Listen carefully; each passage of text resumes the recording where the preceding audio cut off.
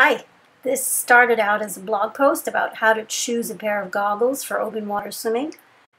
But as it turns out, it's probably easier to show you how rather than write about it.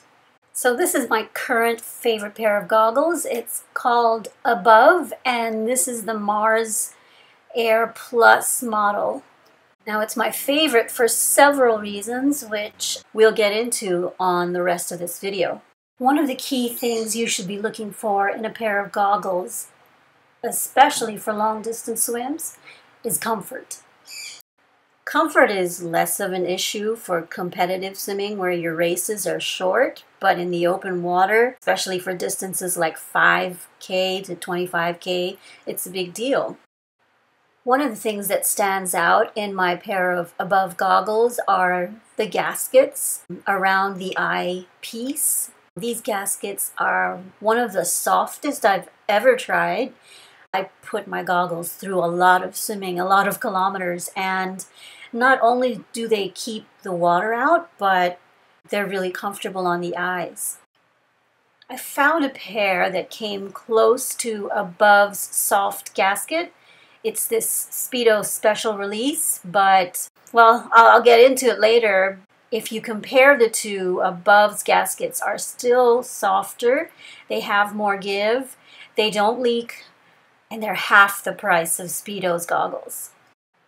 You should look for a pair of goggles that reduce the pressure around your eye sockets, they don't let the salt water in, and it's a kind of pair that you know you'll be comfortable wearing throughout your swim, however long that is. What else should you look for when choosing a new pair of goggles? One is clarity, and that means how clear the goggles are, whether you're sighting and your head's above water or when you're swimming and your head is in the water. And the next is specificity, and that means whether your goggles meet the conditions of the day you're swimming. Things like, is it an overcast day or is it sunny and you might need help with the glare? This is a pair of Speedo goggles with mirrored lenses. The lens is covered with a mirror film on the outside, and it has a lower profile, which is closer to what you usually use for shorter swims. The mirror coating reflects light by about 10 to 50%. It also gives the water a brown cast while you're swimming. This is another example of mirrored goggles. This is the Dolphin Charger.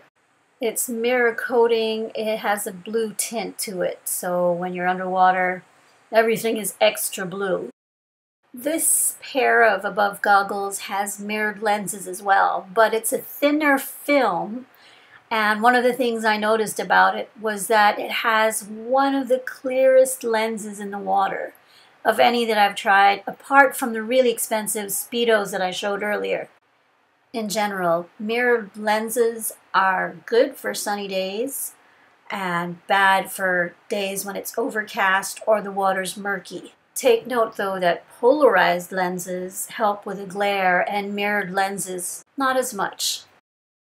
The final tip is to make sure that the goggles fit your face structure.